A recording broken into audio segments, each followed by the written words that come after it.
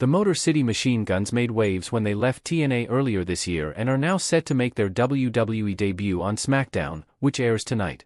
According to rumors, a longtime reader who works at the Charlotte airport reported seeing Alex Shelley and Chris Sabin arriving last night.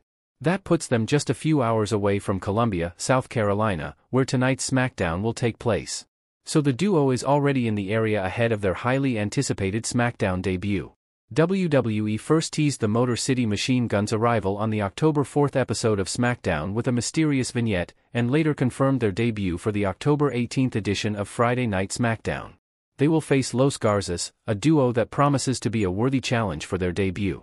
Alex Shelley and Chris Sabin were reportedly spotted arriving at the Charlotte airport last night, putting them just a few hours away from Columbia, South Carolina, where SmackDown will be held. This suggests they are ready for tonight's highly anticipated showdown.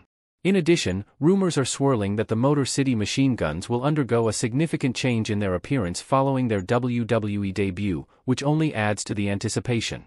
The hype surrounding their arrival is huge, and it remains to be seen whether they can make a statement during this week's SmackDown. Are you looking forward to seeing the Motor City Machine Guns debut on Friday Night SmackDown? If you liked the video, leave a like and subscribe to our channel so you don't miss any WWE content. Thanks for watching the video and see you soon.